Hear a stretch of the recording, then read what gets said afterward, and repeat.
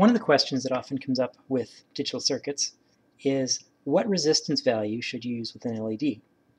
Well, here I have 5 different resistors. Here I have a 100 ohm resistor, a 240 ohm resistor, a 510 ohm resistor, a 1 kilo ohm resistor, and a 10 kilo ohm resistor. So you can sort of see the difference. Here we go.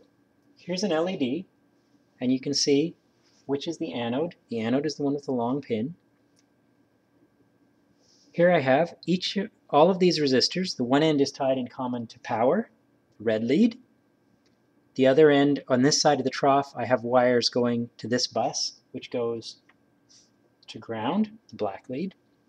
So if I connect the LED between these two in the right direction, we see that lights up. So that's with a 100 ohm resistor.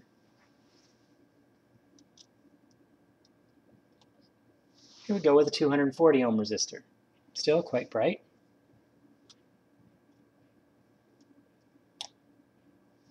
Here's the 510 ohm resistor.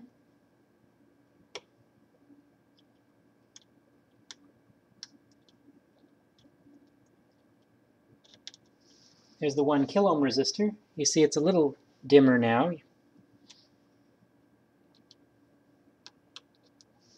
With the 10 kilo ohm resistor, it's very dim. You may not be able to even see whether that's on or not.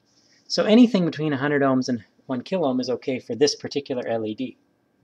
Now how bright it is will depend on the LED. Here we have a green LED. So let's try this. There we see it with 100 ohms.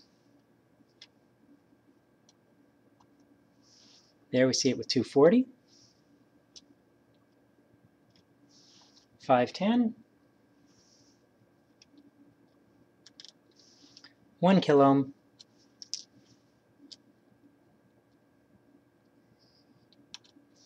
and again with 10 kilo ohms it's too dim to see. Finally, here's a yellow LED. So again, there we go with 100 ohms, nice and bright.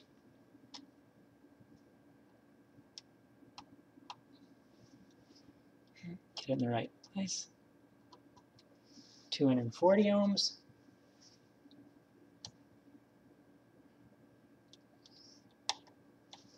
$510 ohms. 1 kilo ohm. You'll notice with this one, it's a little dimmer with all of those. So even at 1 kilo ohm, it's not too bright. And then again, so at 10 kilo ohms,